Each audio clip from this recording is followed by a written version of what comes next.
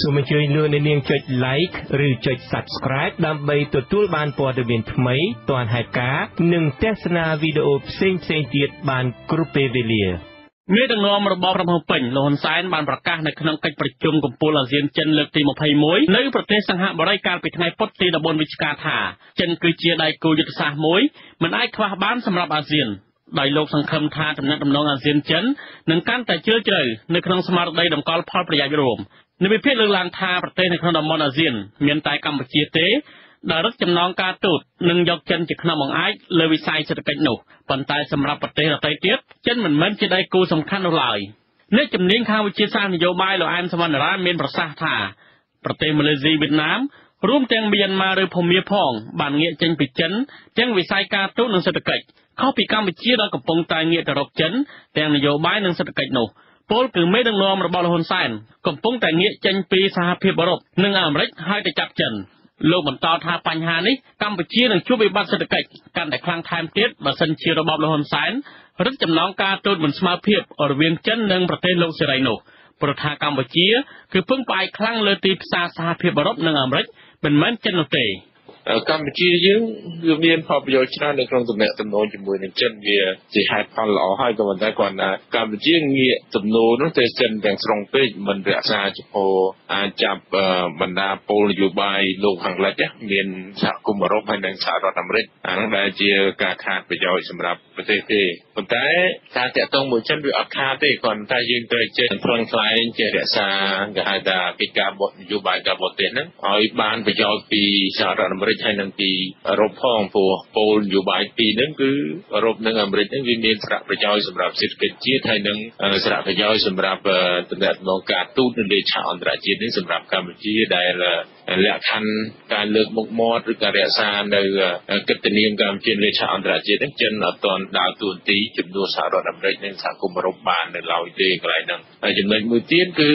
ទីផ្សារទំនិញវាយនភ័ណ្ឌកម្ពុជាដែលនាំទៅអឺរ៉ុបនិងនាំទៅសហរដ្ឋអាមេរិកហ្នឹងក៏ចិនអត់ទាន់ជំនួសគេបានដែរកិច្ចប្រជុំកំពូលអាស៊ានចិនលើកទី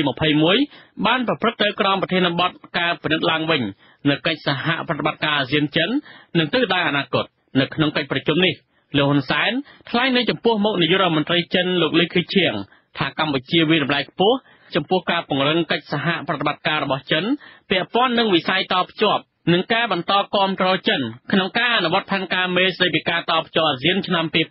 2025ជាពិសេសកិច្ចខិតខំប្រឹងប្រែងរិះរកភាពរួមបញ្ចូលគ្នានិងការបំពេញឲ្យគ្នាទៅវិញទៅមករវាងគំនិតផ្ដួចផ្ដើមនៃផែនការមេស្តីពីការតភ្ជាប់អាស៊ាននិងគំនិតផ្ដួចផ្ដើមខ្សែក្រវ៉ាត់មួយនិងវិថីមួយរបស់ចិននិងបញ្ហាផ្សេងៗទៀតលោកហ៊ុនសែនបន្ថែមថាកម្ពុជាគាំទ្រសេចក្តីថ្លែងការណ៍ស្តីពីចក្ខុវិស័យភាពជាដៃគូយុទ្ធសាស្ត្រអាស៊ានចិនឆ្នាំ2030និងសេចក្តីប្រកាសរួមស្តីពីវិទ្យាសាស្ត្របច្ចេកវិទ្យាដែលនឹងជួយលើកកម្ពស់កិច្ចសហប្រតិបត្តិការបន្ថែមទៀតលោកអះអាងថាកម្ពុជានឹងបន្តធ្វើការយ៉ាងជិតស្និទ្ធជាមួយប្រទេសសមាជិកអាស៊ាននិងចិន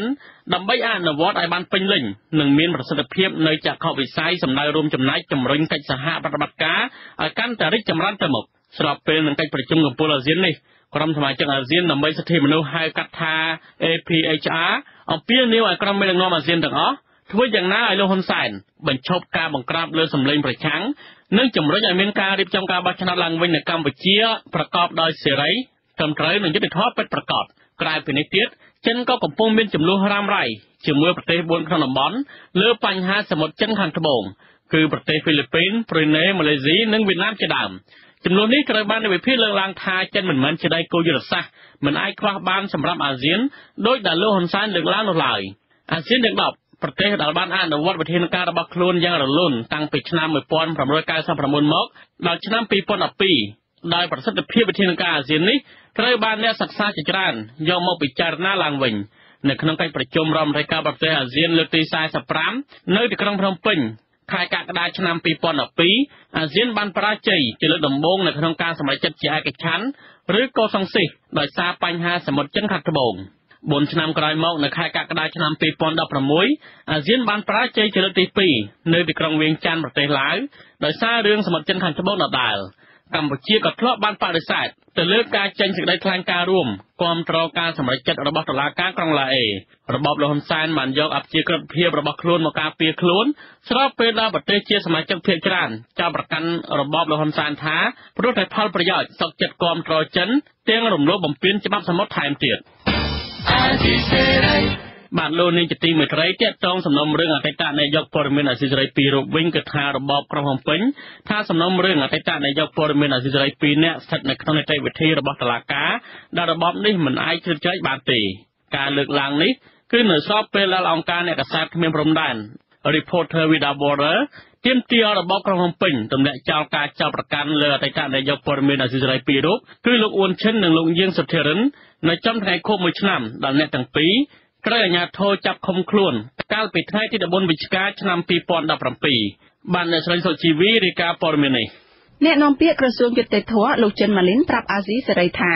ករណីអតីតអ្នកសារព័ត៌មាន2នាក់របស់វិទ្យុអាស៊ីសេរីនោះមិនអាចហៅថាជាសំណុំរឿងដែលកើតឡើងដោយសារតែការប្រកបវិជ្ជាជីវៈឬសេរីភាពសារព័ត៌មានឡើយគឺពួកគេត្រូវចាប់ប្រកាន់ដោយសារតែបានប្រព្រឹត្តផ្ទុយពីច្បាប់លោកចិនម៉ាលីនបន្តថាការទាមទារឲ្យរបបក្រុងភ្នំពេញទម្លាក់ចោលការចោទប្រកាន់គឺជាការយល់ខុសព្រោះរឿងនេះជាសមត្ថកិច្ចរបស់តុលាការលោកថារបបលោកហ៊ុនសែនអាចលូកដៃចូលបានតែតាមការស្នើឲ្យមានការលើកលែងទោសប៉ុន្តែលុះត្រាតែមានសាលដីកាស្ថាពរពីតុលាការជាមុនសិនអញ្ចឹងប្រសិនបើចង់ជួយពួកគាត់គឺមានតែម្យ៉ាងទេគឺមានតែការចូលរួមក្នុងដំណើរការនីតិតុលាការបានន័យថាធ្វើការបង្ហាញណានៅភ័ស្តុតាងសាកសីតែឲ្យកឲ្យថ្មីដែលរឹងមាំហើយធ្វើការការពារក្តីទៅតុលាការដើម្បីបង្ហាញថាពួកគាត់មិនមានពិរុទ្ធដោយការចាប់ប្រកាន់នោះទេបាទអង្គការការពារអ្នកសារព័ត៌មានអន្តរជាតិ Reporters Without Borders ចេញផ្សាយនៅសេចក្តីថ្លែងការណ៍មួយទាមទាររបបក្រុងភ្នំពេញបញ្ចប់សំណុំរឿងចោទប្រកាន់អតីតអ្នកសារព័ត៌មានអាស៊ីសេរីដោយហៅករណីនេះថាជាចេតនាបំផិតបំភ័យអ្នកប្រកបវិជ្ជាជីវៈសារព័ត៌មាននៅកម្ពុជាអង្គការនេះក៏បញ្ជាក់ថាអតីតអ្នកសារព័ត៌មានអាស៊ីសេរីទាំងពីរនាក់រងការធ្វើទុកបុកម្នេញនិងដាក់ឲ្យជាប់ឃុំឃាំងដោយស្ថិតនៅក្នុងឋាននរកប្រធានការិយាល័យអាស៊ីប៉ាស៊ីហ្វិកនៃអង្គការអ្នកសារព័ត៌មានគ្មានព្រំដែនលោកដានីយ៉ែលបាស្តាតលើកឡើងនៅក្នុងសេចក្តីថ្លែងការណ៍នោះថាលោកអ៊ុនឈិននិងលោកយាងសុធិរិនជាជនរងគ្រោះនៃយុទ្ធនាការកម្ចាត់កម្ចាយនិងការបំបិទសម្លេងអ្នករិះគន់ធ្វើឡើងដោយរបបលោកហ៊ុនសែនលោកថាគោលដៅតែមួយគត់នៃការចាប់អ្នកទាំងពីរដាក់ពន្ធនាគាររយៈពេល272ថ្ងៃគឺការបំផិតបំភ័យអ្នកប្រកបវិជ្ជាជីវៈសារព័ត៌មានជាពិសេសគឺមិត្តរួមអាជីពដែលជាអ្នកយកព័ត៌មានឲ្យវិទ្យុអាស៊ីសេរីលោកថានៅពេលដែលការចោទប្រកាន់ទៅលើអ្នកទាំងពីរពុំមានមូលដ្ឋានបែបនេះរបបក្រុងភ្នំពេញត្រូវទម្លាក់ចោលរាល់ការចោទប្រកាន់ដោយពុំមានលក្ខខណ្ឌដើម្បីបញ្ចប់សំណុំរឿងនេះលោកអ៊ុនឈិននិងលោកយាងសុធិរិនត្រូវអាជ្ញាធរចាប់ខ្លួនកាលពីថ្ងៃទី14ខែវិច្ឆិកាឆ្នាំមុនគឺនៅក្រៅពេលដែលវិទ្យុអាស៊ីសេរីបង្ខំចិត្តបិទទ្វារការិយាល័យរបស់ខ្លួននៅទីក្រុងភ្នំពេញអ្នកទាំងពីរត្រូវឃុំខ្លួននៅពន្ធនាគារព្រៃសរពីបទប្រគល់ឲ្យរដ្ឋបរទេសនៅព័ត៌មានជាអាតដែលអាចធ្វើអន្តរាយដល់ការការពារជាតិជាបទល្មើសឧក្រិដ្ឋអស់រយៈពេលជិត1ឆ្នាំហើយត្រូវដោះលែងឲ្យនៅក្រៅឃុំបណ្ដោះអាសន្នវិញកាលពីថ្ងៃទី21ខែសីហាប៉ុន្តែត្រូវដាក់ក្រោមការត្រួតពិនិត្យតាមផ្លូវតុលាការអង្គការអ្នកសារព័ត៌មានគ្មានព្រំដែនបានភ្ជាប់នៅវីដេអូខ្លីៗចំនួន2ជាមួយនឹងសេចក្តីថ្លែងការណ៍របស់ខ្លួនជាវីដេអូដែលអង្គការនេះបានសម្ភាសន៍លោកអ៊ុនឈិននិងលោកយាងសុធិរិនទាំងស្ថានភាពរបស់អ្នកទាំងពីរក្នុងពេលជាប់ពន្ធនាគារនិងស្ថានភាពដែលកំពុងរស់នៅក្រៅឃុំលោកអ៊ុនឈិនបានរៀបរាប់ទាំងអួលដើមកថាលោកពុំបានប្រព្រឹត្តកំហុសតែបែរជាត្រូវចោទប្រកាន់និងដាក់នៅក្នុងឃុំដែលលោកពិពណ៌នាថាប្រៀបបានទៅនឹងដាក់ឲ្យទៅដល់ឋាននរកការដែលចោទប្រកាន់ចាប់ចងខ្ញុំនេះគិតថាវាជាការធ្វើបាបខ្ញុំពេកណាស់ហើយធ្វើឲ្យខ្ញុំខ្លួនឯងគ្រួសារប្រពន្ធកូនខ្ញុំទឹកភ្នែកទឹកស្បោក្រៅពីប៉ះពាល់ផ្លូវចិត្តការឃុំខ្លួននាពេលកន្លងទៅបានធ្វើឲ្យលោកអ៊ុនឈិនមានរមាស់ពេញខ្លួនហើយលោកបានចម្លងជំងឺនេះទៅប្រពន្ធនិងកូនស្រីទាំងលោកអ៊ុនឈិននិងលោកយាងសុធិរិនស្នើឲ្យមានការទម្លាក់បទចោទទាំងស្រុងព្រោះអ្នកទាំងពីរដឹងច្បាស់ថាខ្លួនគ្មានកំហុសលោកយាងសុធិរិនប្រាប់អង្គការអ្នកសារព័ត៌មានគ្មានព្រំដែនថាពេលនេះអ្នកទាំងពីរមិនអាចរកការងារអ្វីធ្វើដើម្បីផ្គត់ផ្គង់ជីវភាពគ្រួសារបានទេដោយពុំមានស្ថាប័នសារព័ត៌មានណាគេហ៊ានទទួលទេម្យ៉ាងអ្នកទាំងពីរក៏ត្រូវបង្ហាញមុខនៅប៉ុស្តិ៍នគរបាលទៅតាមតម្រូវការរបស់តុលាការ ដែលរំខានទៅដល់ការរស់នៅប្រចាំថ្ងៃរបស់អ្នកទាំងពីរដែរយើងធ្វើអីគេបានអញ្ចឹងហើយថាពិបាកណាហើយស្រឡាញ់ណាវិជ្ជាជីវៈសារព័ត៌មានខ្ញុំស្រឡាញ់មែនទេ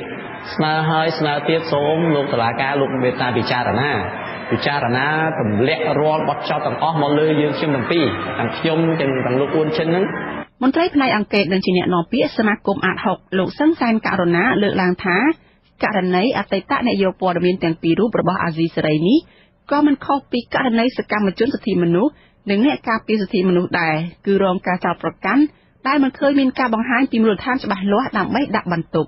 លោកថាចាំបាច់ណាស់ដែលត្រូវដោះស្រាយបញ្ហានេះដើម្បីបង្កើតទំនុកចិត្តទៅលើវិស័យតុលាការឡើងវិញសារព័ត៌មាននេះទាំងអស់ហ្នឹងគ្រាន់តែជាអ្នកជួយផ្ដល់នៅអ្វីដែលគាត់មើលឃើញថាវាជាការរំលោភបំពានដូច្នេះយើងចង់បានការគាំទ្រពីសាធារណជនឡើងវិញមានជំនឿចិត្តទៅលើប្រព័ន្ធតុលាការឡើងវិញមានជំនឿចិត្តពីស្ថាប័ន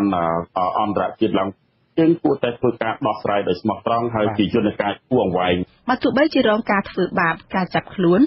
ក៏អតីតនាយកព័ត៌មានអាស៊ីសេរីទាំងពីរនាក់នៅតែបង្ហាញទឹកចិត្តស្រឡាញ់វិជ្ជាជីវៈជាអ្នកសារព័ត៌មានរបស់ខ្លួនគឺអ្នកសារព័ត៌មានឯករាជ្យជាអ្នកដែលឈឺឆ្អាលបញ្ហាក្នុងសង្គមយ៉ាងនេះក្តីអង្គការអ្នកសារព័ត៌មានគ្មានព្រំដែនបានមើលឃើញថាទឹកចិត្តរបស់អ្នកទាំងពីរបានថមថយខ្លះហើយនៅក្រៅពេលដែលត្រូវដោះលែងឲ្យនៅក្រៅឃុំពលគឺអ្នកទាំងពីរជ្រើសរើសនៅស្ងៀមស្ងាត់ត្បិតពួកគេដឹងថាប្រសិនបើមានការអត្ថាធិប្បាយឬរាយការណ៍នៅព័ត៌មានដែលធ្វើឲ្យប៉ះពាល់ដល់របបក្រុងភ្នំពេញឬធ្វើឲ្យអាជ្ញាធរមិនសប្បាយចិត្តនោះពួកគេអាចនឹងត្រូវចាប់ឃុំខ្លួនសារជាថ្មីចា៎នេះខ្ញុំសុជីវីអាស៊ីសេរីប្រធានាធិបតី Washington បាទលោកនាយកទីមេត្រី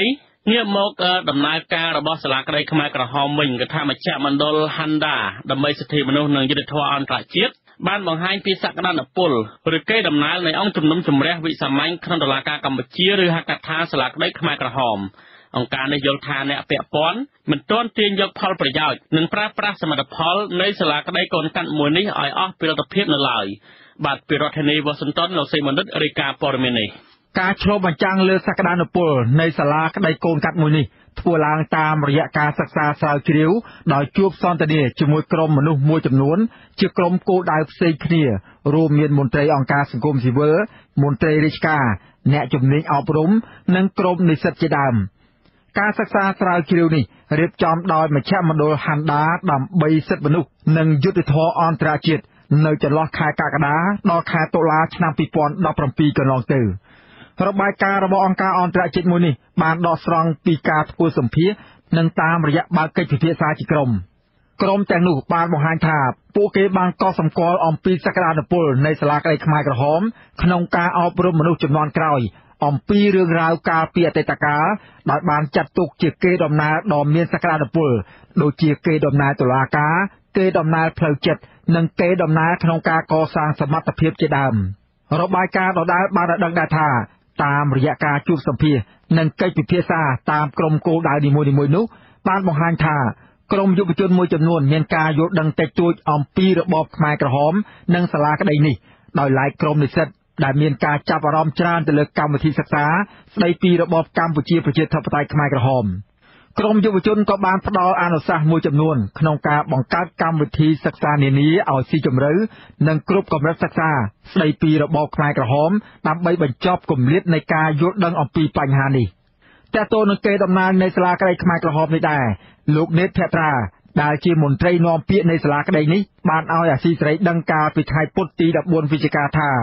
បេសកកម្មរបស់សាលាក្តីខ្មែរក្រហមជិត12ឆ្នាំកន្លងមកនេះបានបន្សល់ទុកនៅសមិទ្ធផលជាប្រវត្តិសាស្ត្រជាច្រើនដែលជាផ្នែកមួយនៃការផ្សះផ្សាជាតិផ្សះផ្សាដួងចិត្តជនរងគ្រោះជាដើមក្រៅពីនេះទៀតសាលាក្តីនេះជាផ្នែកមួយជួយពង្រឹងដល់ប្រសិទ្ធភាពការងារប្រព័ន្ធតុលាការកម្ពុជាបន្សល់ទុកនៅឯកសារជាតិដែលមានភស្តុតាងគ្រប់គ្រាន់ជាប្រភពព័ត៌មានផ្លូវការឬជាឯកសារយោងដាក់បញ្ចូលក្នុងកម្មវិធីសិក្សាសម្រាប់ឲ្យយុវជនជំនាន់ក្រោយស្វែងយល់លោកបន្តថាជាពិសេសទៅទៀតនោះសាលាក្តីនេះគឺជាការឆ្លើយតបនឹងចម្ងល់និងសំណួរជាច្រើនដែលគ្មានចម្លើយកន្លងមកលទ្ធផលដែលសំខាន់បំផុតមួយទៀតនោះដែលសាលាក្តីខ្មែរក្រហមបានធ្វើគឺការផ្សព្វផ្សាយអប់រំ ដល់យុវជនជំនាន់ក្រោយដល់ប្រជាពលរដ្ឋអំពីដំណើរការជំនុំជម្រះក្តីនេះអញ្ចឹងយោងតាមរបាយការណ៍ការស្ទង់មតិនាពេលកន្លងទៅរបស់អង្គការ Hanta ជាមួយនឹងនិស្សិត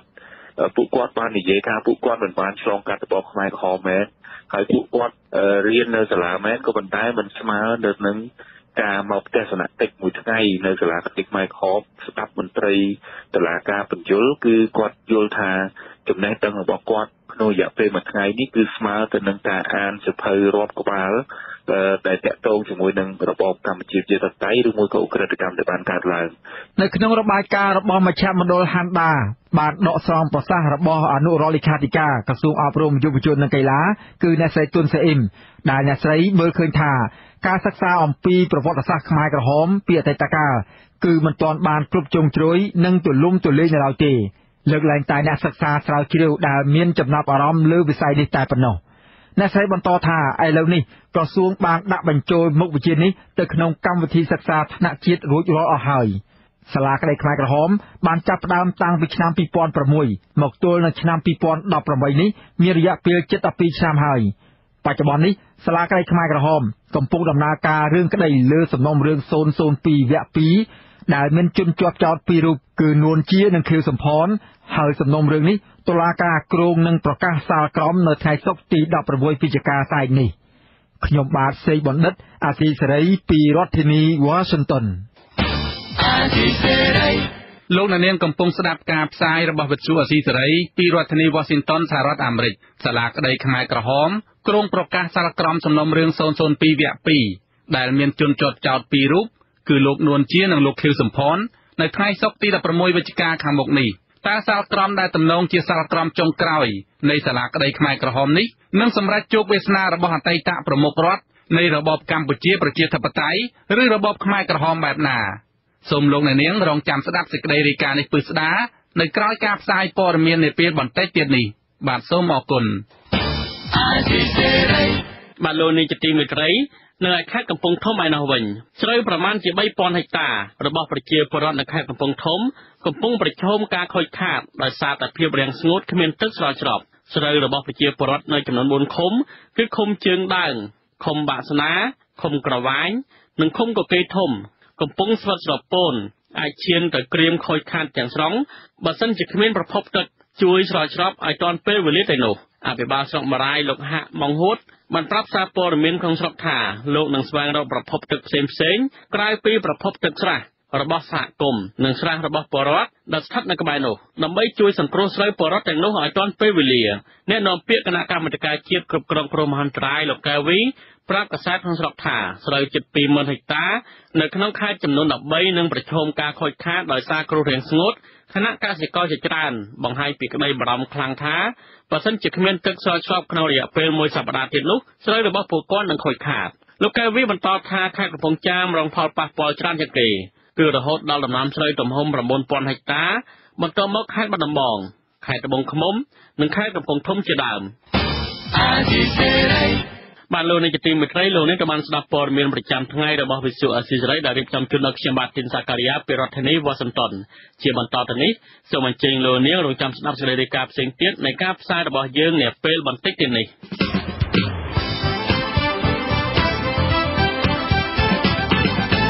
លោកអ្នកនាងស្ដាប់ជាទីមេត្រី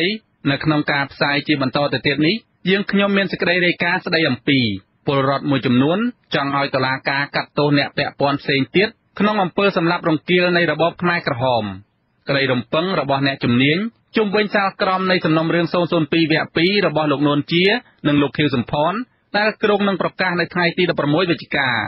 ក្រុមអ្នកលក់ដូរតាមដងផ្លូវទាមទារឲ្យអាជ្ញាធរបញ្ឈប់ការបៀតបៀននិងការប្រើអំពើហិង្សាទៅលើពួកគាត់ហើយនៅចុងកម្មវិធី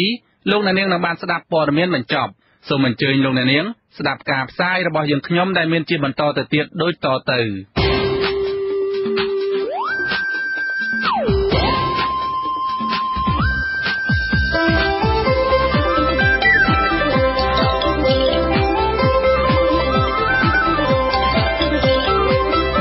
សេចក្តីរាយការណ៍ពិស្ដា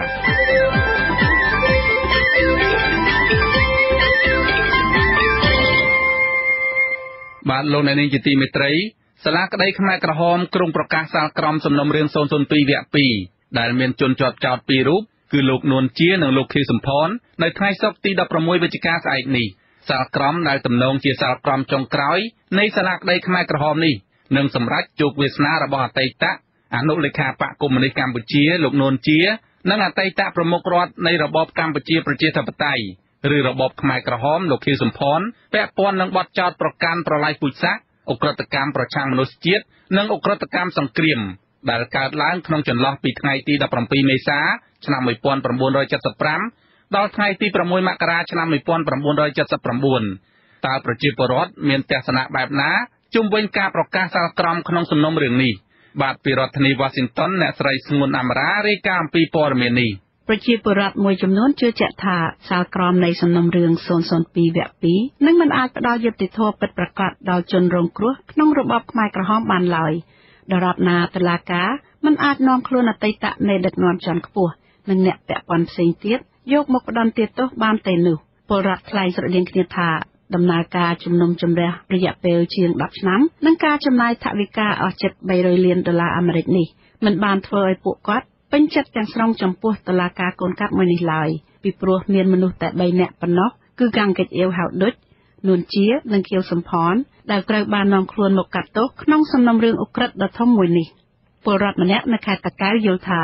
ជនជាប់ចោទនួនជានិងខៀវសំផននឹងកិច្ចមិនផុតពីការផ្ដន្ទាទោសដាក់ពន្ធនាគារអស់មួយជីវិតនោះឡើយដោយសារពួកគេជាមេដឹកនាំជាន់ខ្ពស់ខ្មែរក្រហមដែលនៅមានជីវិតហើយម្យ៉ាងទៀតដោយសារគ្មានអ្នកដែលត្រូវកាត់ទោសបន្តទៀតនោះលោកបន្តថាសាលក្រមផ្ដន្ទាទោសអ្នកទាំងពីរមានសារៈសំខាន់ជាខ្លាំងដើម្បីព្រមានកុំឲ្យមានមេដឹកនាំជំនាន់ក្រោយប្រព្រឹត្តអំពើកាប់សម្លាប់បែបនេះតទៅទៀតពលរដ្ឋរូបនេះហាក់មិនមានជំនឿថាតុលាការខ្មែរក្រហមនឹងអាចរកយុត្តិធម៌បានពេញលេញជូនសាច់ញាតិរបស់លោកនិងជនរងគ្រោះដទៃទៀតបាននោះឡើយដោយសារតុលាការបានប្រើប្រាស់ពេលវេលាដ៏យូរដើម្បីកាត់ទោសមនុស្សតែ3នាក់ប៉ុណ្ណោះខណៈជនពាក់ព័ន្ធផ្សេងទៀតដែលនៅមានជីវិតមិនត្រូវបាននាំខ្លួនមកកាត់តុលាការ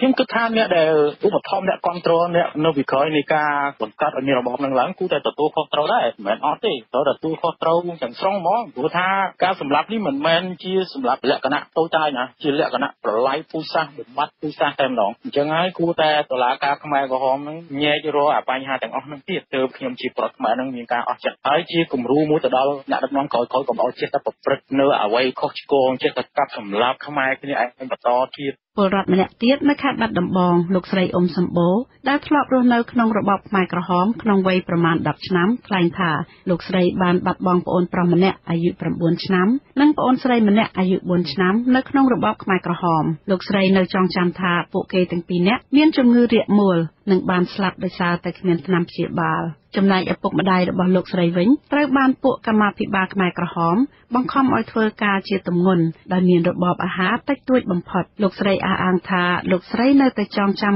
ការលំបាកវេទនាក្នុងរបបនោះនៅឡើយហើយការបកស្រាយរបស់ជនជាប់ចោទនួនជានិងខៀវសំផនដែលថាពួកគេមិនបានដឹងឮរឿងកាប់សម្លាប់ពលរដ្ឋខ្មែរឯនោះលោកស្រីយល់ថានេះជាការកុហកបោកប្រាស់និងជារឿងមិនអាចទទួលយកបានឡើយលោកស្រីចង់ឲ្យតុលាការខ្មែរក្រហមកាត់ទោសលោកនួនជានិងលោកខៀវសំផនដាក់ពន្ធនាគារអស់មួយជីវិតពីអ្នកហ្នឹងគឺត្រូវតែជាប់គុកមួយជីវិតហើយកុំបដិសេធថាអត់ដឹងរឿងអ្នកណាសម្លាប់ខ្មែរកុំមកឆ្លោយចឹងដាក់ខ្ញុំអត់ពេញចិត្តទេហើយក៏ខ្ញុំអត់ទទួលបានដែរខ្ញុំថាត្រូវតែកាត់លើសពីហ្នឹងទៀតពីព្រោះមានអ្នកពាក់ព័ន្ធច្រើនណាស់កាត់តែប្រមាណអ្នកហ្នឹងវាអត់ត្រូវទេពីព្រោះអ្នកពាក់ព័ន្ធមានច្រើនហើយអត់ទាន់ដឹងថាអ្នកណាអ្នកបញ្ជានៅពីក្រោយផងហ្នឹងយក3អ្នកហ្នឹងយកមកកាត់ធ្វើឡប់ឡែធ្វើជាគិតកោលាក់មុខណាចំណែកគ្រូបង្រៀនម្នាក់មកពីខេត្តតាកែវលោកមាសម៉ុងវិញជឿជាក់ថាតុលាការនឹងរកឃើញទោសកំហុសរបស់ជនជាប់ចោទនួនជានិងខៀវសំផនហើយអ្នកទាំងពីរនឹងត្រូវកាត់ឲ្យជាប់ពន្ធនាគារអស់មួយជីវិតក៏ប៉ុន្តែលោកយល់ថាទោសមួយជីវិតសម្រាប់អ្នកទាំងពីរមិនមែនជាទោសធ្ងន់នោះឡើយលោកថាការប្រកាសសាលក្រមផ្ដន្ទាទោសអតីតមេដឹកនាំជាន់ខ្ពស់ខ្មែរក្រហមជាព្រឹត្តិការណ៍ប្រវត្តិសាស្ត្រដ៏សំខាន់ដែលលោកត្រូវតាមដានបើទោះបីជាលោកមិនសូវមានជំនឿលើតុលាការកូនកាត់មួយនេះថានឹងអាចរកយុត្តិធម៌ពិតប្រាកដជូនជនរងគ្រោះយ៉ាងណាក្តី គ្រូបង្រៀនរូបនេះអះអាងថាលោកបានបាត់បង់អំប្រុសម្នាក់ដែលបម្រើការជាមន្ត្រីយោធានៃរបបសាធារណរដ្ឋខ្មែរក្រោយពេលពួកខ្មែរក្រហមបានឡើងកាន់អំណាចនៅខែមេសាឆ្នាំ1975សំណុំពរបើសិនជាអាចគឺឲ្យខាងតុលាការនឹងបន្តស៊ើបអង្កេតទៅលើអ្នកពាក់ព័ន្ធជាន់ខ្ពស់ក្នុងរបបនឹងឲ្យបានច្រើនជាងនឹងកុំមានតែ2-3នាក់ហ្នឹងហើយយើងធ្វើប្រហុកកិច្ចដើម្បីឲ្យតែបានខ្លួនទៅតុលាការបានធ្វើការហើយយើងចាយលុយអស់មកកណោហើយសំណុំពរទៀតគឺកុំឲ្យខាងអ្នកមានអំណាចលុបដៃក្នុងប្រព័ន្ធតុលាការនឹងច្រើនពេកព្រោះវាធ្វើឲ្យសង្គមនឹងវាទៅជាសង្គមមួយអនាធិបតេយ្យរីឯសមាជិកក្រុមយុវជនកាហ្វេនយោបាយយុវជនសរនសុគ្រីជាជនជាតិចាមវិញថ្លែងថាលោកមានជីតាម្នាក់ដែលត្រូវជាបងប្រុសបង្កើតរបស់ជីដូនលោកជាហាគីមប្រចាំភូមិនិងត្រូវបានពួកកងឈ្លបខ្មែរក្រហមយកទៅសម្លាប់ចោលហើយញាតិសាច់ឆ្ងាយមួយចំនួនទៀតក៏បានបាត់ជីវិតនៅចំនួននោះដែរលោកថាបើទោះជាកើតមិនតាន់របបនេះក្តីក៏លោកអាចបានដឹងអំពីទុក្ខវេទនានិងអំពើឧក្រិដ្ឋទាំងឡាយក្នុងរបបខ្មែរក្រហមនេះតាមរយៈការនិយាយប្រាប់ពីឪពុកម្ដាយនិងជីដូនជីតារបស់លោកដែរព្រមទាំងការអានឯកសារនានាយុវជនរូបនេះបញ្ចេញទស្សនៈថាសាលក្រមផ្ដន្ទាទោសលើជនជាប់ចោទនួនជានិងខៀវសំផនជារឿងសំខាន់ដើម្បីឲ្យពួកគេទទួលខុសត្រូវលើទង្វើរបស់ខ្លួនក៏ប៉ុន្តែលោកថាការកាត់សេចក្តីនេះមិនគួរធ្វើឡើងត្រឹមបុគ្គល2ឬ3នាក់បែបនេះឡើយពលគឺថ្នាក់ដឹកនាំជាន់ខ្ពស់និងអ្នកពាក់ព័ន្ធដទៃទៀតក៏គួរត្រូវតុលាការចាប់ឲ្យទទួលទោសដូចគ្នានេះដែរនោះទើបជាយុត្តិធម៌ពិតប្រាកដសម្រាប់ជនរងគ្រោះខ្ញុំចង់ឲ្យមានការកាត់ទោសចំពោះអ្នកដែលយើងខន់បើដែរមិនមែនថាមានតែពួកគាត់ជាអ្នកកំពូលដឹងថាពួកគាត់ជាអ្នកចេញផែនការក៏ប៉ុន្តែអ្នកដែលបន្តពីពួកគាត់នោះគួរតែត្រូវបានកាត់ទោសដោយតែនួនជានិងខៀវសំផនដែរដើម្បីឲ្យប្រជាពលរដ្ឋខ្មែរដែលរងគ្រោះនឹងទទួលបានពន្លឺយុត្តិធម៌នឹងពិតប្រាកដពីតុលាការនឹងដោយឡែកនិស្សិតឆ្នាំទី4ផ្នែកនីតិសាស្ត្រយុវជនហេងកំហុងវិញថ្លែងថាឧក្រិដ្ឋកម្មរបស់ពួកខ្មែរក្រហមគឺជាទង្វើដ៏សាហាវក្នុងប្រវត្តិសាស្ត្រមនុស្សជាតិដែលលោករំពឹងថាជនជាប់ចោទនួនជានិងខៀវសំផននឹងត្រូវបានផ្ដន្ទាទោសឲ្យធ្ងន់ធ្ងរទន្ទឹមនឹងនេះលោកក៏សម្ដែងការមិនពេញចិត្តចំពោះតុលាការខ្មែរក្រហមផងដែរជុំវិញភាពយឺតយ៉ាវនៃសំណុំរឿងនីមួយៗធ្វើឲ្យមេដឹកនាំខ្មែរក្រហមជាន់ខ្ពស់មួយចំនួនបានបាត់បង់ជីវិតមុនទទួលបានការកាត់ទោសលោកចង់ឃើញតុលាការខ្មែរក្រហមបន្តសំណុំរឿងលើអតីតមេដឹកនាំខ្មែរក្រហមជាន់ខ្ពស់ដទៃទៀតដែលកំពុងមានជីវិតដើម្បីឲ្យពួកគេទទួលខុសត្រូវចំពោះទង្វើរបស់ខ្លួនដែលបានបណ្ដាលឲ្យពលរដ្ឋខ្មែរជិត2លាននាក់បាត់បង់ជីវិតនោះខ្ញុំគិតថាជាសារក្រមមួយសំខាន់សម្រាប់ទី1ឲ្យការផ្សះផ្សាទៅចិត្តរបស់ប្រជាពលរដ្ឋកម្ពុជាដែលធ្លាប់រស់នៅក្នុងរបបខ្មែរក្រហមហើយទី2ក៏ជាការបង្ហាញឲ្យឃើញជាសកលជាគំរូថាមនុស្សជាតិមិនចូលចិត្តហើយនឹងស្អប់ខ្ពើមជាទីបំផុតសកម្មភាពប្រល័យពូជសាសន៍របស់ក្រុមណាមួយក៏ដោយបាទឲ្យតែជាសកម្មភាពប្រល័យពូជសាសន៍ហើយក៏ជាគំរូដើម្បីឲ្យបណ្ដាញដឹកនាំជំនាន់ក្រោយៗបន្តទៀតជៀសផុតនិងមិនប្រព្រឹត្តនៅទង្វើកតកម្មប្រល័យពូជសាសន៍បាទអង្គជំនុំជម្រះសាមញ្ញក្នុងតុលាការកម្ពុជាឬហៅដោយខ្លីថាតុលាការខ្មែរក្រហមបានចាប់ផ្ដើមសវនាការដេញដោលនិងពិនិត្យភស្តុតាងសំណុំរឿង002វគ្គ2នេះតាំងពីខែតុលាឆ្នាំ2014និងបានបញ្ចប់នីតិវិធីនេះកាលពីខែមករាឆ្នាំ2017កន្លងទៅការជំនុំជម្រះរួមទាំងការស្ដាប់សេចក្តីសន្និដ្ឋានបិទបញ្ចប់កិច្ចពិភាក្សាដេញដោលផងតុលាការបានស្ដាប់សក្ខីកម្មសាក្សីចំនួន185នាក់នៅក្នុងខែមិថុនាឆ្នាំ2017បទចោទក្នុងសំណុំរឿង002វគ្គ2នេះគឺឧក្រិដ្ឋកម្មប្រឆាំងមនុស្សជាតិឧក្រិដ្ឋកម្មសង្គ្រាមនិងអំពើប្រល័យពូជសាសន៍ទៅលើជនជាតិចាមនិងវៀតណាមជនជាប់ចោទនួនជានិងខៀវសំផនប្រឈមមុខនឹងការជាប់ពន្ធនាគារអស់មួយជីវិតប្រសិនតុលាការរកឃើញថាអ្នកទាំងពីរមានពិរុទ្ធភាពមែននោះលោកនួនជានិងលោកខៀវសំផនបានរងការចោទប្រកាន់ជាច្រើនបទចោទក្នុងសំណុំរឿង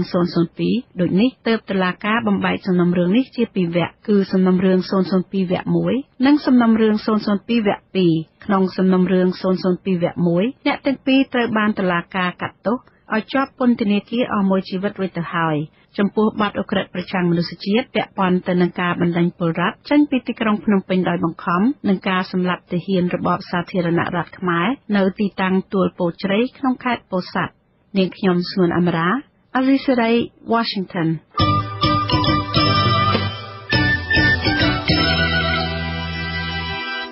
បាទលោកអ្នកនាងជាទីមេត្រីតកតងនឹងសារក្រមសំណុំរឿង002/2ឬវគ្គ2ដែលសាលាក្តីខ្មែរក្រហមចំណាយពេល4ឆ្នាំជំនុំជម្រះបានជជែកតតាំងគ្នាអ្វីខ្លះនៅក្នុងសវនាការកន្លងទៅនេះ តើអ្នកស្រាវជ្រាវប្រវត្តិសាស្ត្រខ្មែរក្រហមនិងមេធាវីជនរងគ្រោះមានការរំពឹងទុកអ្វីខ្លះពីការសម្រេចរបស់តុលាការកូនកាត់មួយនេះនៅថ្ងៃសុក្រស្អែកនេះបាទសូមអញ្ជើញស្ដាប់សេចក្តីរាយការណ៍របស់លោកជីវិតាអំពីរឿងនេះដូចតទៅបន្ទាប់ពីចំណាយពេល4ឆ្នាំក្នុងការជំនុំជម្រះអតីតអនុលេខាបកកុម្មុយនីសកម្ពុជាលោកនួនជានិងប្រមុខរដ្ឋនៃរបបកម្ពុជាប្រជាធិបតេយ្យលោកខៀវសំផនជាជនជាប់ចោទនោះតុលាការកូនកាត់មួយនេះនឹងប្រកាសសាលក្រមនៅថ្ងៃសុក្រទី16វិច្ឆិកានេះលោក Craig Atchison អ្នកស្រាវជ្រាវនិងអ្នកនិពន្ធសៀវភៅប្រវត្តិសាស្ត្រខ្មែរក្រហមដែលមានចំណងជើងថា The Rise and Demise of Democratic Cambodia និងសៀវភៅមួយក្បាលទៀតដែលមានចំណងជើងថា After the Killing Fields Lessons from the Cambodian Genocide មានប្រសាសន៍ថាបើតាមការយល់ឃើញរបស់លោកជនជាប់ចោទនួនជានិងខៀវសំផននឹងត្រូវតុលាការរកឃើញថាមានទោស I'm not a judge. I do not know how they think, but I have seen all of the evidence that was presented to them. ខ្ញុំមិនមែនជាចៅក្រមមិនដឹងពួកគាត់គិតបែបណានោះទេប៉ុន្តែខ្ញុំបានឃើញភស្តុតាងទាំងអស់ដែលបានដាក់ជូនទៅចៅក្រមដូច្នេះខ្ញុំនឹងមានការភ្ញាក់ផ្អើលប្រសិនបើតុលាការប្រកាសសាលក្រមថាជនជាប់ចោទទាំងពីរមិនមានទោសកំហុសពីបទចោទមួយចំនួនបើមិនមានទោសពីបទចោទទាំងអស់នោះទេបទចោទប្រកាន់លើលោកនួនជានិងលោកខៀវសំផនមិនមែនមានតែអំពើប្រល័យពូជសាសន៍ប្រឆាំងជនជាតិវៀតណាមនិងជនជាតិចាមប៉ុណ្ណោះទេប៉ុន្តែក៏មានប្រភេទឧក្រិដ្ឋកម្មផ្សេងៗប្រឆាំងមនុស្សជាតិនិងឧក្រិដ្ឋកម្មសង្គ្រាមផងដែរក្រោយពីឡើងកាន់អំណាចនៅឆ្នាំ1975ខ្មែរក្រហមបានបញ្ជូនជនជាតិវៀតណាមរាប់ម៉ឺននាក់ទៅកាន់ប្រទេសរបស់ពួកគេវិញបើតាមលោក Craig Atchison ជនជាតិវៀតណាមដែលមិនបានចាកចេញពីប្រទេសកម្ពុជានៅពេលនោះមានប្រមាណ 20,000 នាក់ហើយភាគច្រើនពួកគេមានប្រពន្ធមានប្តីឬមានកូនជាមួយប្រជាជនខ្មែរដែលត្រូវខ្មែរក្រហមសម្លាប់ចោលទាំងអស់ក្នុងសេចក្តីសន្និដ្ឋានបិទបញ្ចប់របស់ខ្លួនកាលពីខែមិថុនាឆ្នាំ2017នៅសាលាដំបងនៃសាលាក្តីខ្មែរក្រហមសហព្រះអាជ្ញាអន្តរជាតិបានលើកឡើងពីប្រតិភិបរបស់ជនជាប់ចោទនួនជាថាបានប្រព្រឹត្តអំពើប្រល័យពូជសាសន៍សម្រាប់ជនជាតិវៀតណាមនិងជនជាតិចាមសាក្សីនឹងជនរងគ្រោះមួយចំនួនដែលបាត់បង់សមាជិកគ្រួសារបានផ្ដល់សក្ខីកម្មដល់តុលាការទាក់ទងនឹងយុទ្ធនាការបោសសម្អាតជនជាតិវៀតណាមរបស់ខ្មែរក្រហមខ្ញុំតែពូតាំងស្មារតីទៅព្រោះប្រពន្ធកូនអត់មានកើតមកវិញទៀតទេអង្គការបានកំតិចហើយក៏បានបន្ទោសពាក្យខ្ញុំមិនថាយកពូឲ្យពីដើមឡើយក៏មិនយកអដែងប្រពន្ធខ្មែរមិនបានពូឲ្យទៅយកប្រពន្ធវៀតណាមជាយកទៅដល់ចិត្តដៅគេស្លាប់ចោលនឹងគេចងនៅព្រៃប្រហែល100ម៉ែត្រចង់ដុំនឹងមកយកពុកខ្ញុំចាញ់មកដៅនឹងវៃខ្ញុំអត់ឃើញវៃទេងាប់ទេប៉ុន្តែតែដល់ខ្ញុំតដល់ដៅឃើញម៉ែឲ្យខ្ញុំនៅដៅទាំងអស់បងប្រុសបងស្រីខ្ញុំនៅដៅទាំងអស់ខ្ញុំបាននឹងដឹងច្បាស់ហើយថាប្រពន្ធនិងកូនជាវៀតណាមគ្រប់គ្រួជានឹងថែមទៀតនោះគឺពួកវាយកសម្លៀកបំពាក់ដែលអ្នកស្លាប់ទាំងអស់នឹងមកចែកនៅក្នុងសហគមន៍ទៀតប្រាប់ថាគឺជាជ័យភ័ណ្ឌគួរឲ្យសង្វេគខាងណាវៀតណាមចូលមកលុកលុយហ្នឹងក៏មានវិធីការទប់ទល់ជាមួយវៀតណាមដូច្នេះជាការអ្នកខាងក្រោយដែលគេអប់រំហ្នឹងគេថាដែលមានតែជាតិជាអ្នកកាត់យួនគឺត្រូវតែកំទេចចោលបើមិនអញ្ចឹងទេយួនចូលមកហ្នឹងច្បាស់ជាអ្នកទាំងអស់ហ្នឹងទៅរួមកម្លាំងឲ្យវាកាន់តែច្រើនទៀតអីចឹងសហព្រះអាជ្ញាបរទេសក៏បានលើកឡើងអំពីការកាប់សម្លាប់និងការប៉ុនប៉ងបំបត្តិពូជសាសន៍ជនជាតិចាមក្នុងរបបខ្មែរក្រហមដែលក្នុងនោះរួមទាំងការហាមឃាត់មិនឲ្យជនជាតិចាមគោរពសាសនារបស់ពួកគេទៀតផងទោះជាយ៉ាងណាជនជាប់ចោទទាំងពីរមិនដែលទទួលស្គាល់ថាខ្លួនបានប្រព្រឹត្តដោយការចោទប្រកាន់នោះទេនៅនីតិចុងក្រោយរបស់លោកក្នុងតុលាការកាលពីខែមិថុនាឆ្នាំ2017លោកខៀវសំផនប្រមុខរដ្ឋរបបកម្ពុជាប្រជាធិបតេយ្យនិយាយថាលោកអត់បានដឹងអ្វីទាំងអស់អំពីការកាប់សម្លាប់មនុស្សដោយផ្ដល់ហេតុផលថាវាគ្មានមូលហេតុអ្វីដែលថ្នាក់ដឹកនាំខ្មែរក្រហមចង់សម្លាប់ពលរដ្ឋខ្មែរខ្លួនឯងនោះទេមេដឹកនាំបកកុម្មុយនីសកម្ពុជាមិនបានសម្លាប់ប្រជាជនឯងទេតើគេមានផលប្រយោជន៍អីទៅធ្វើចឹងមានបងប្អូនខ្លះហើយខ្ញុំថាជាឃាតករតើអាចមានអ្វីខុសពីនេះទៅបានទៅកើតបើតាំងពីបង្កើតតុលាការនេះមកតុលាការនេះបានធ្វើអ្វីគ្រប់បែបយ៉ាងដើម្បីឲ្យបងប្អូនជឿថាខ្ញុំទទួលខុសត្រូវអំពីទុក្ខសោកវេទនារបស់បងប្អូន ចំពោះការបញ្ជូនប្រជាពលរដ្ឋទៅធ្វើស្រែចម្ការនៅតាមទីជនបទវិញលោកខៀវសំផនលើកហេតុផលថាកម្ពុជាទាំងមូលខ្ទេចខ្ទាំដោយសារសង្គ្រាមនៅមុនពេលខ្មែរក្រហមឡើងកាន់អំណាចនៅឆ្នាំ1975ហេតុដូច្នេះទើបត្រូវបញ្ជូនប្រជាជនឲ្យទៅធ្វើស្រែចម្ការដើម្បីចិញ្ចឹមជីវិតខ្លួនឯងពីព្រោះគ្មានជំនួយពីបរទេសនោះទេមេដឹកនាំបកកុម្មុយនីសកម្ពុជាសង្ឃឹមថានឹងអាចលើកស្ទួយលក្ខខណ្ឌជីវភាពរបស់ប្រជាជនបានជាលំដាប់លំដោយនេះហើយបានជាចាត់តាំងឲ្យរស់នៅធ្វើការងារក្នុងសហគមន៍ដើម្បីរួមគ្នាប្រយុទ្ធធ្វើស្រែបានខ្លះៗដើម្បីចែកគ្នាហូបកុំឲ្យអត់បាយដាច់ពោះ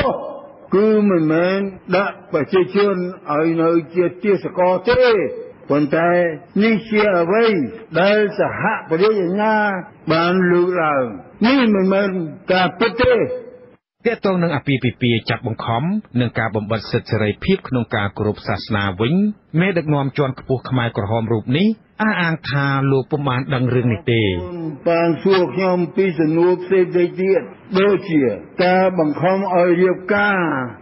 រើសអើងរវាងប្រជាជនចាស់ប្រជាជនថ្មីវាសនាក្រមជនជាតិភាគតិចការអនុវត្តសាសនាក្នុងរបបកម្ពុជាប្រជាធិបតេយ្យខ្ញុំមិនបានដឹងពីរឿងនេះទេក្នុងសម័យកម្ពុជាប្រជាធិបតេយ្យខ្ញុំបានឃើញចំណុចទាំងអស់នេះតាមការសិក្សាស្រាវជ្រាវក្រោយការដួលរំលំនៃរបបកម្ពុជាប្រជាធិបតេយ្យឆ្នាំ1979និងការតាមដានសវនាការទេដូច្នេះខ្ញុំមិនអាចបញ្យល់បានពីមូលហេតុនៃទុក្ខសោកវេទនាទាំងអស់នេះបានទេប៉ុន្តែបើតាមអ្នកស្រាវជ្រាវប្រវត្តិសាស្ត្រខ្មែរក្រហមលោក Craig Acheson ដែលជាអតីតប្រធានការិយាល័យសហព្រាអាជ្ញានៃសាលាក្តីខ្មែរក្រហមផងនោះមានភស្តុតាងជាច្រើនបញ្ជាក់ថាលោកខៀវសំផនបានដឹងអំពីសេចក្តីសម្រេចនានារបស់ថ្នាក់ដឹកនាំកម្ពុជានៃកម្ពុជាប្រជាធិបតេយ្យយើងមានកំណត់ហេតុប្រជុំជាច្រើននៃអង្គប្រជុំគណៈមជ្ឈិមនៃបកកុម្មុយនីសកម្ពុជាដែលជាអង្គការកម្ពុជាមានសមាជិកមួយក្រាបតូចជាអ្នកធ្វើសេចក្តីសម្រេចចិត្តទៅលើកិច្ចការសំខាន់ៗហើយនៅក្នុងអង្គប្រជុំភាគច្រើននោះ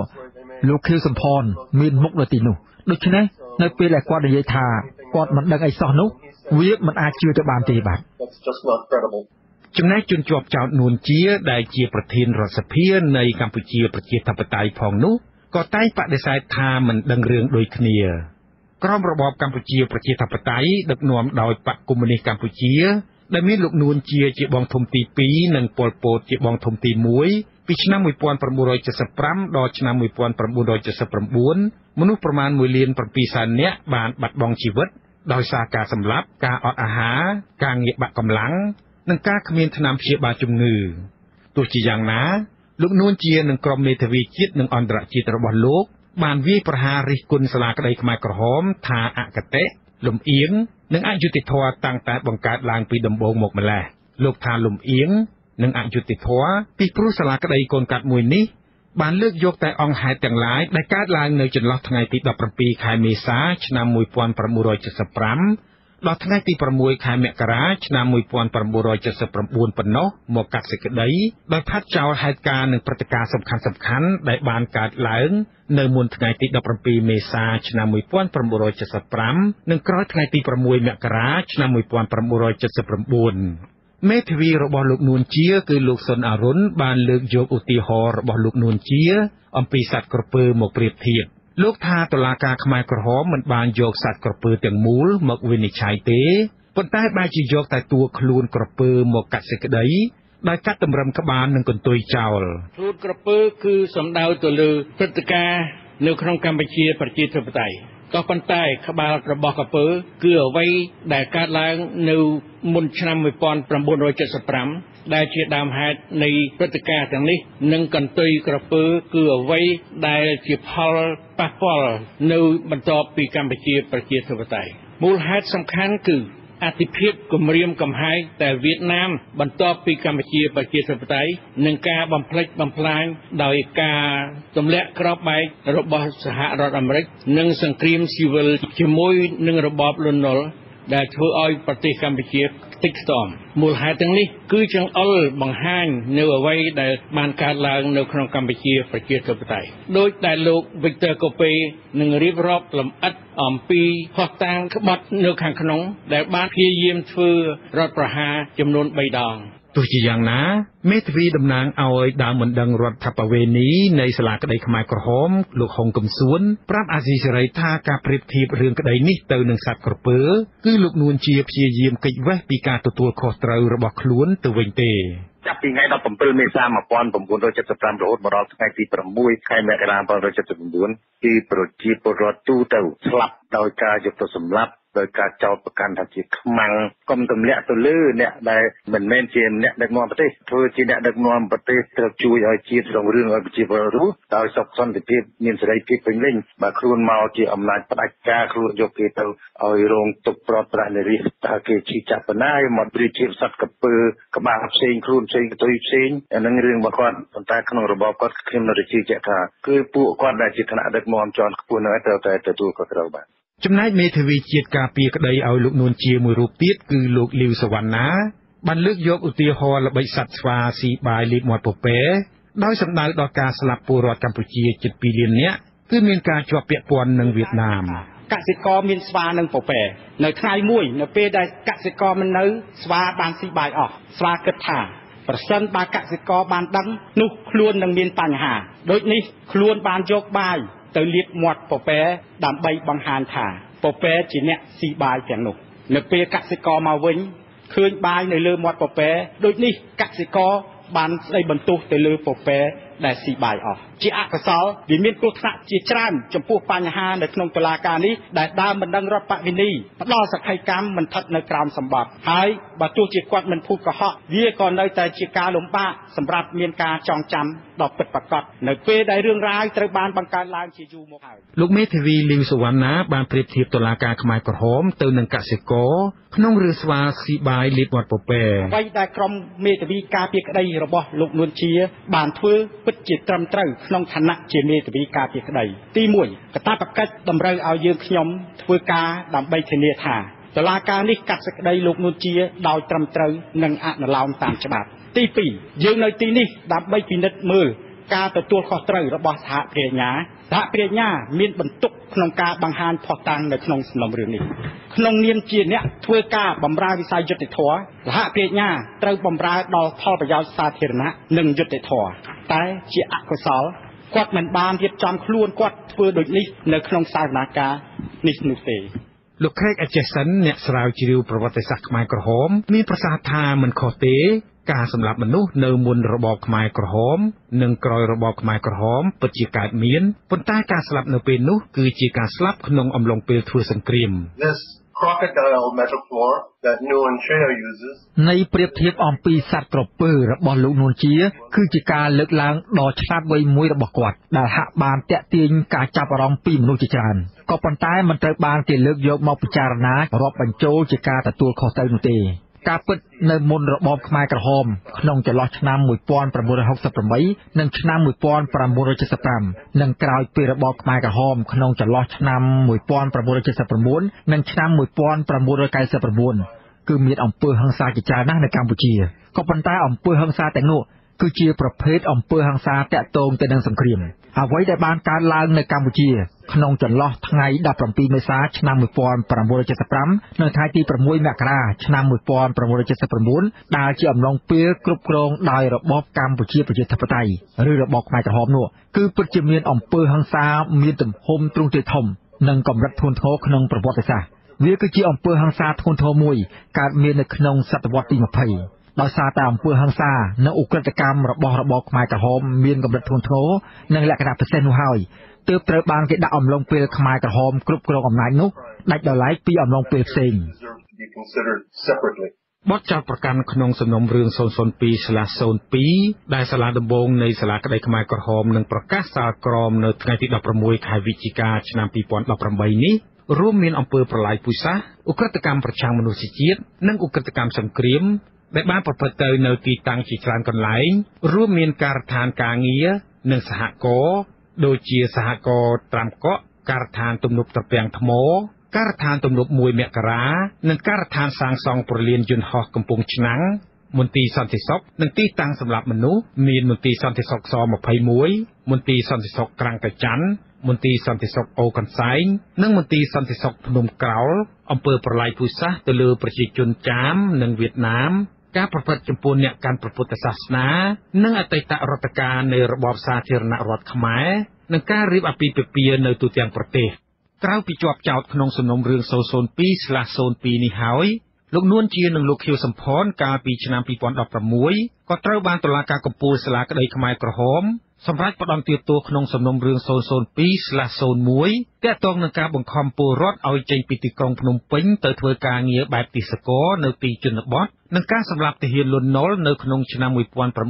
1975ដោយតុលាការសម្រេចឲ្យជាប់ពន្ធនាគារអស់មួយជីវិតរួចទៅហើយនៅក្នុងសវនាការបិទបញ្ចប់របស់ខ្លួនក្នុងសំណុំរឿង002/02នេះក្រុមព្រះរាជអាជ្ញាបានទាមទារឲ្យតុលាការផ្តន្ទាទោសជនជាប់ចោទនួនជានិងខៀវសំផនដាក់ពន្ធនាគារមួយជីវិតថែមទៀតចំណែកក្រុមមេធាវីជាតិនិងអន្តរជាតិតំណាងឲ្យជនជាប់ចោទវិញចោទព្រះរាជអាជ្ញាថាមិនបានបង្ហាញភស្តុតាងដាក់បន្ទុកលើជនជាប់ចោទឲ្យហួសពីវិមតិសង្ស័យឡើយ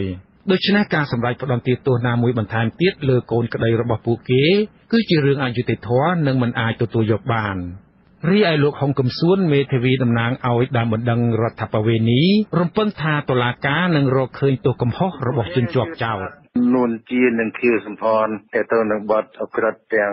3បទល្មើសនេះជនគ្រូថាបើដាក់បាន2ជីវិត3ជីវិតក៏ដាក់ដែរប៉ុន្តែមនុស្សនោះមានតែ1ជីវិតទោះជាបាត់ណាក៏ដោយចុះសហគមន៍ជាតិនិងអន្តរជាតិកំពុងទន្ទឹងចាំអ៊ុតមើលថាតើតុលាការនឹងប្រកាសសាលក្រមបែបណានៅថ្ងៃសុក្រទី16ខែវិច្ឆិកានេះដែលករណីនេះទំនងជាសំណុំរឿងខ្មែរក្រហមចុងក្រោយបង្អស់បន្ទាប់ពីបានចំណាយពេលអស់ជាង10ឆ្នាំអស់ថវិកាជិត$300លានអាមេរិកនិងកាត់ទោសបានអតីតមេដឹកនាំខ្មែរក្រហម3រូបគឺកាំងកៃអៀវហៅឌុចនួនជានិងខៀវសំផនខ្ញុំជីវិតាអាស៊ីសេរី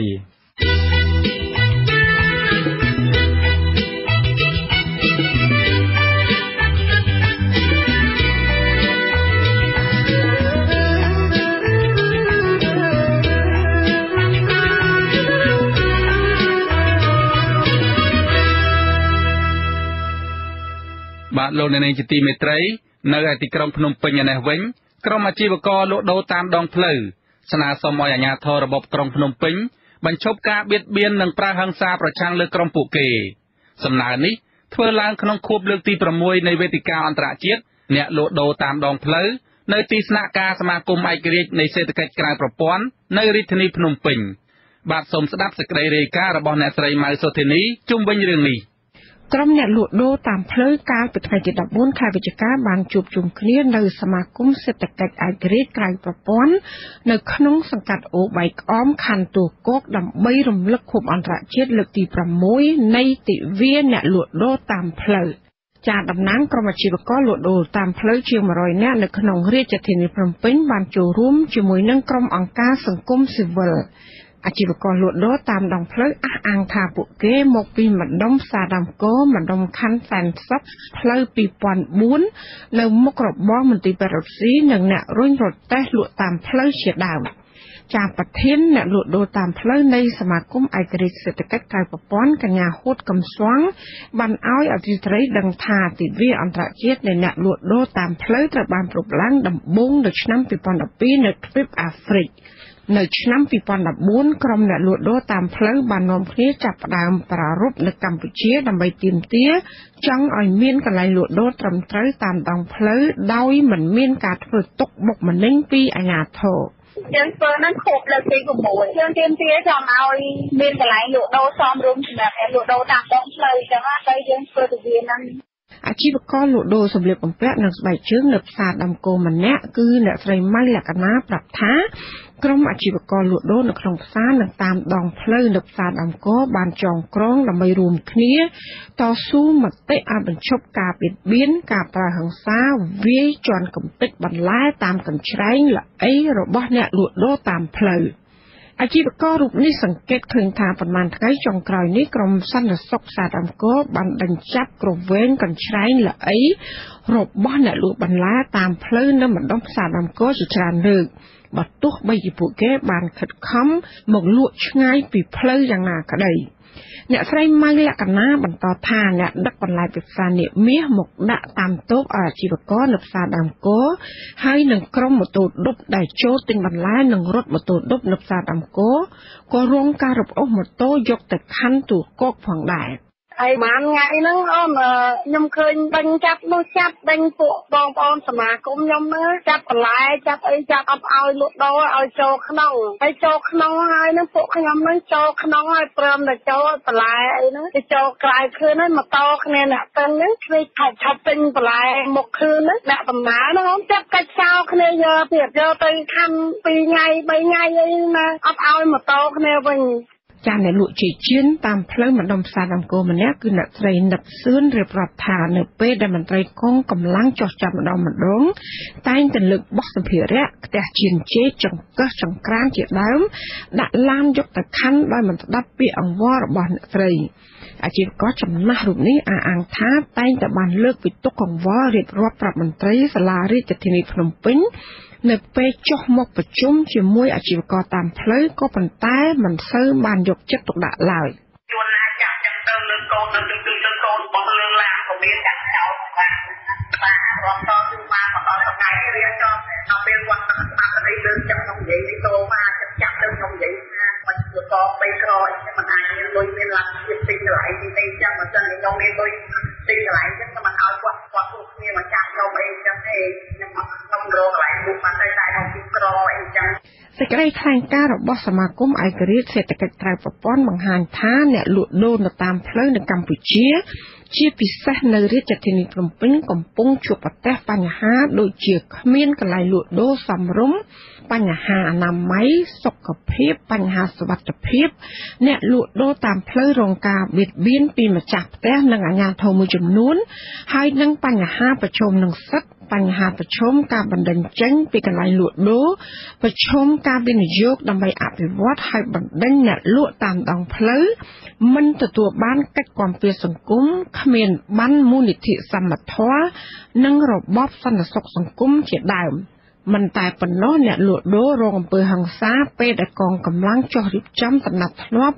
ដោយចាប់អីវ៉ាន់អ្នកលក់ដូរធ្វើឲ្យខូចខាតសម្ភារៈបង្ខាំងអីវ៉ាន់លក់ដូរនៅក្នុងការិយាល័យដំណាប់ធ្នាប់យូរនិងបាត់បង់សម្ភារៈមិនគោរពតាមការណែនាំហើយនៅតែយកភាសីពីអ្នកលក់ដូរតាមកញ្ច្រែងកញ្ជើល្អីនិងទីសាធារណៈមួយចំនួនជាដើមចាមន្ត្រីកម្មវិធីសិទ្ធិការងារនៃមជ្ឈមណ្ឌលសម្ព័ន្ធភាពការងារនិងសិទ្ធិមនុស្សហៅកាត់សសង្ត្រាល់លោកឌីថេហូយ៉ាដែលបានចូលរួមជាវាគ្មិននៅក្នុងទិវាអ្នកលក់ដូរតាមផ្លូវលើកឡើងថាការបៀតបៀននិងអំពើហិង្សានេះគឺកើតមានដូចគ្នាសម្រាប់អ្នកលក់ដូរតាមដងផ្លូវនៅប្រទេសថៃក្បែរខាងកម្ពុជាប៉ុន្តែក្រោយពេលដែលអ្នកលក់ដូរតាមដងផ្លូវចងក្រងគ្នាជួយតវ៉ានៅពេលដែលមានការគៀបសង្កត់សកម្មភាពទាំងនោះបានកាត់ខ្លះហើយនៅសប្តាហ៍យើងបានតាមដល់គ្នាជាមិនណាប៉ុន្តែបងយើងខ្លាំងដល់ពេលយើងដល់ត្រង់តាមដែលអាញាធម៌ខាងគុំតាមហើយចូលទៅក្នុងមូលដ្ឋានគាត់មិនហើយដែលថែជើងគាត់បោកស៊ីយើងណាហើយក៏មិនទៅយើងអានេះពេលយើងដល់ត្រង់គឺយើងចាប់ដើមឬកំណាចរបស់យើងហើយក៏ក្នុងមូលដ្ឋានហើយអង្គុយទៅថ្នាក់ជាតិឲ្យថ្នាក់ជាតិបានឆ្លើយតបមកលើយើងក្រោយពីបានរៀបរាប់ពីទុក្ខលំបាកនិងការចែករំលែកបទពិសោធន៍នានាក្រុមអាជីវករតាមដងផ្លូវនិងសង្គមស៊ីវិលបានយកញត្តិបង្ហាញពីទុក្ខកង្វល់របស់ពួកគេទៅដាក់ជូនខុទ្ទកាល័យមេដឹកនាំរបបក្រុងភ្នំពេញនៅក្រោមដើមពោធិ៍វត្តបទុមវត្តីរដ្ឋសភានិងសាលារាជធានីភ្នំពេញ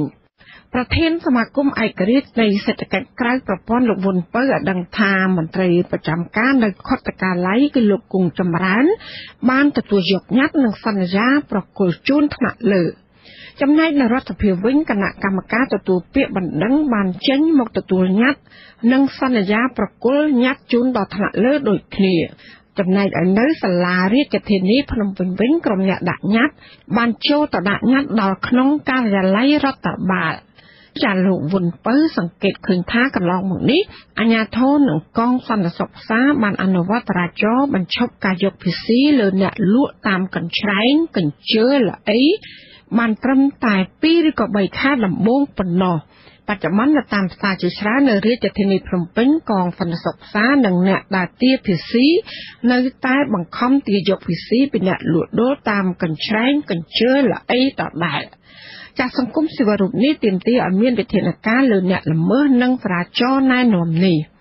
កន្លងមកឃើញអនុវត្តបានប្រហែលជា2 3ខែទេបើក្រោយ2 3ខែមកគឺចរាចរណ៍អត់មានការអនុវត្តអីដូចភ្លាមទេមានន័យថាគេលែងអនុវត្តសាបរលាបដូចបាត់អស់ហើយវាមិនអនុវត្តមិនអីចឹងហើយបានជាសូមឲ្យគោរពចរាចរណ៍ណែនាំនឹងឡើងវិញព្រោះចេញจากចរាចរណ៍លើកណ្ដាលតែមន្ត្រីអ្នកក្រមមិនអនុវត្តគឺវាជារឿងមួយដែលយើងសោកស្ដាយមែនទែនអាស៊ីសេរីមិនអាចសុំការបំភ្លឺពីអ្នកនាំពាក្យសាលារាជធានីភ្នំពេញលោកមេតមាសភក្តីបានទេនៅថ្ងៃទី14ខែវិច្ឆិកានេះដោយសារទូរស័ព្ទជាច្រើនដងមិនមានអ្នកទទួលសមាគមឯករាជ្យនៃសេដ្ឋកិច្ចក្រៅប្រព័ន្ធផ្ដល់យោបល់ថាដើម្បីដោះស្រាយបញ្ហារបស់អ្នកលក់ដូរតាមដងផ្លូវអាជ្ញាធរត្រូវតែរៀបចំដំណាប់ធ្នាប់ដោយភាពទទួលខុសត្រូវចំពោះអ្នកលក់ដូរនៅតាមដងផ្លូវហើយត្រូវបញ្ឈប់ការប្រាអំពើហិង្សានិងត្រូវរៀបចំកន្លែងឲ្យអ្នកលក់ដូរតាមផ្លូវសមរម្យ